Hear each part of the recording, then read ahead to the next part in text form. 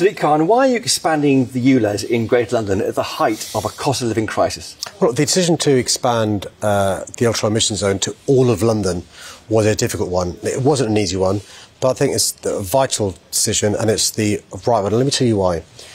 We now know the evidence in relation to the consequences of air pollution. It leads to around 4,000 premature deaths a year. It leads to children having stunted lungs forever. Adults with a whole host of health issues from asthma to cancer, dementia to heart disease. We also now know that one of the most effective ways to reduce air pollution is with the ULEZ. How do we know that? In central London, we've seen a reduction of around 50% of toxicity, nitrogen dioxide. Also, a third fewer children being admitted to hospital with air pollution-related illnesses. When we expanded it to inner London, we saw a further reduction of 21% in nitrogen dioxide. Now, children going to 1,400 schools are breathing clean air. Yep. Here's the problem.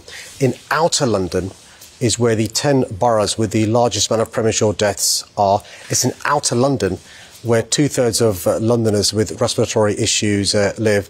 And it's in outer London where 24 of the 30 GP practices with the worst respiratory problems are. I think clean air is all right. And just like people in central London and in London have seen the Tories question your figures, don't they? London. The Tories question those figures and say it's a money-making exercise. Let me deal with that. So the same experts that produced the figure that shows around 4,000 premature deaths a year, the same experts that have shown ULEZ to be effective are used by the government. The government commissioned these experts to do work for them, and these experts told the government that between 28,000 and 36,000 people die prematurely in our country as a consequence of air pollution. If these experts are good enough for the government, they're good enough for City Hall. Do you understand the anger about people living on the outside, on the edge of Greater London? They now can't cross the road or drive across the road to go and get some basic services. And we're seeing some real frustration on GB News today on the channel. I fully understand the concerns, not just those in outer London may have, but those outside of London They get no help at all from your scrappage scheme. Well, I've been responding to those concerns for those people I'm responsible for in at London. So the government published an air quality directive requiring cities and regions to sort their air out because of consequences of air pollution. The government supported cities around the country and those outside cities with clean air zones like Birmingham and Bristol and Bath. And what I'm saying to people outside of London is your councils have spent more than £1 million taking me to court unsuccessfully. Why don't you work with me and your council to lobby the government to give those in the home counties the same sort of support the government's given those outside Birmingham, those outside Bristol, those outside Bath? Would you apologise to people who for giving them this big charge on getting around, just going to work, they'll pay £12.50 suddenly? Listen, I'm always sorry for anybody who's suffering adverse consequences because of our policies, but at the same time, I've got to be honest with people and say I've been meeting bereaved mums who's lost their children because of air pollution. I've been meeting a paediatrician today who works with mums who are pregnant, suffering the ill consequences because of air pollution, and babies who are born suffering the ill consequences. I've met today a doctor who runs an asthma clinic, but also I visited Great Ormond Street, the inpatient ward at the Children's Evelina Hospital. I met scientists, health practitioners and others. That's why I'm angry that the government's letting down London and the South East. Is now the time? I mean, you say in your book here, Breathe, Tackling the Climate Change Emergency. You say when the going gets tough, the climate gets forgotten. But that's because people have to feed their families. They can't really afford to worry about the climate when it's difficult. Let me deal with that. In 2017, I brought in the precursor to the ULEZ, which is the toxicity charge. I was told to delay that because the time wasn't right because of Brexit and so forth. In 2019, I brought in the ULEZ in central London. I was told to delay it because of difficulties in central London. But actually, what we know is that central London ULEZ has led to a reduction of almost 50% of toxic air, but also a third fewer children being admitted to hospital. Imagine if we'd delayed. In 2021, I expanded the ULEZ to the north and south circular. Also, people were saying to delay. We've seen a further reduction in nitrogen dioxide by 21%, but also children going to 1,400 schools. You're quite alone politically, aren't you? Because Keir Starmer is worried about the impact on the by-election. That's been in South Ruislip, aren't they? So there's a concern that you're out there on your own with with an agenda which is praiseworthy, but also might damage votes at the next election and damage livelihoods now. Yeah. Well, let me just finish. So there's been calls to delay all 4 iterations of the ULEZ. Because we've taken action, we've seen the progress in London. But let me be quite clear in relation to the issue of delay. we know the evidence of consequences of air pollution. We know there's a policy that is a game changer in reducing air pollution. I think to stand idly by would be wrong. And I'll be quite clear in relation to the public health benefits of our policy, but also the adverse consequences of air pollution. And by the way, if you're driving a non-compliant car, you're breathing in the toxins and reducing your life expectancy. If you've got 2 kids in the back, it's affecting them as well. So actually, this is a policy which the government would be supporting by giving us financial support to give more people in the home counties that support they need. Why do you say that anti-vaxxers, COVID deniers, conspiracy theorists and Nazis are part of the campaign against ULEZ? Well, I went to a People's Question Time in Ealing, and outside that question time, there were lots of decent Londoners and those outside London who had concerns around the ULEZ. But I also saw banners, and you can't deny what you see on a banner.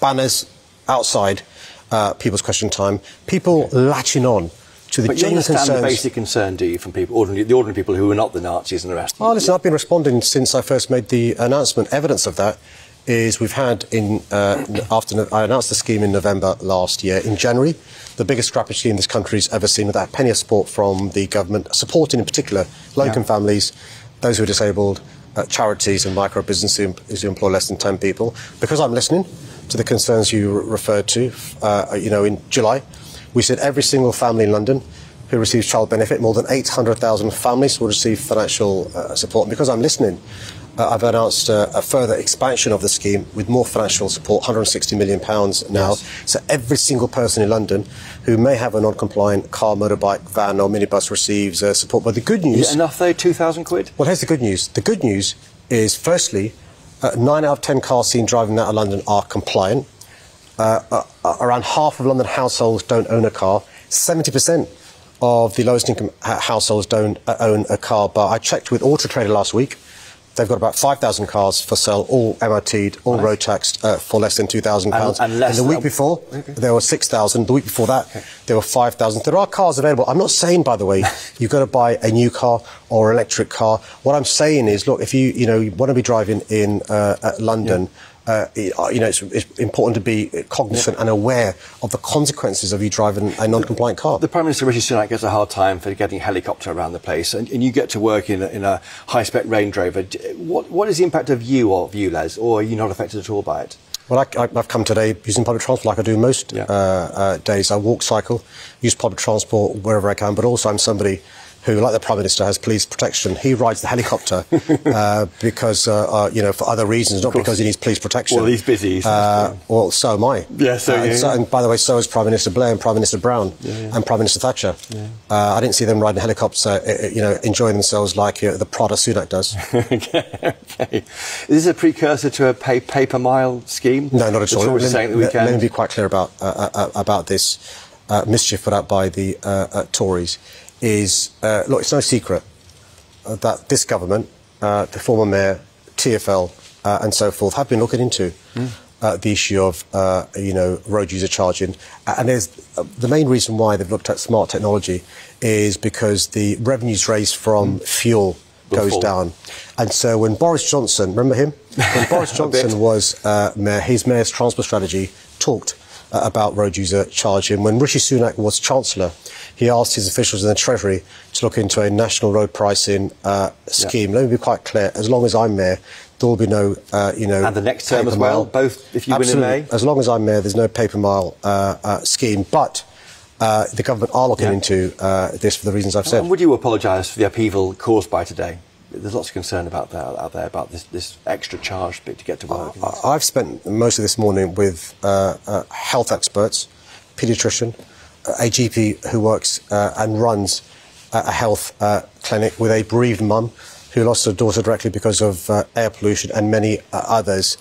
They were tearful when they were telling me how grateful they were for the fact that after today, 5 million more Londoners will be breathing cleaner air. I'm going to carry on listening, though, to those Londoners who've got concerns around the ultra-low emission zone expansion. And the evidence from the Central London ULEZ, the Inner London ULEZ, is I continue to review, monitor, and support more Londoners if they need it. And just finally, do you think one day people will thank you for this? That even your critics today will say, actually, Sadiq Khan did a good job there. Well, there's been lots of people today who've been thanking me. But even critics, the ones who are concerned, will they thank you one day? Well, I remember as an MP, and I know you were in the lobby, in 2006-07, when the Labour government banned smoking in enclosed public spaces. You'll remember the noise being made then, and now people wouldn't think about reintroducing smoking in pubs.